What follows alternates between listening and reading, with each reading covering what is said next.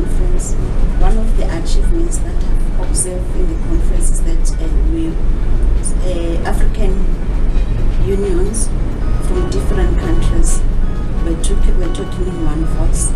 The Women's Committee met to discuss issues of concern. One of the issues that we raised is on violence, the worst forms of violence against women in Africa and Arab. And most of the issues we underscored. We as young workers, we believe that we should be assisted to demystify the myth that young workers bring apathy into unions. We believe that as young workers, we are the preparation, or we are the future.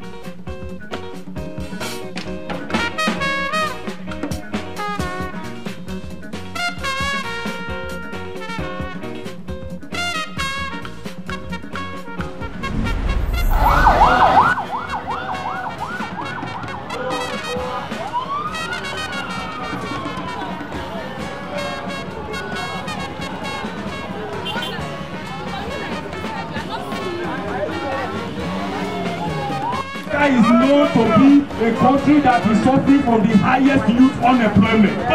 Shall we continue to stay and watch that? No! That's why we, Nigeria youth and youth from other African countries are here today.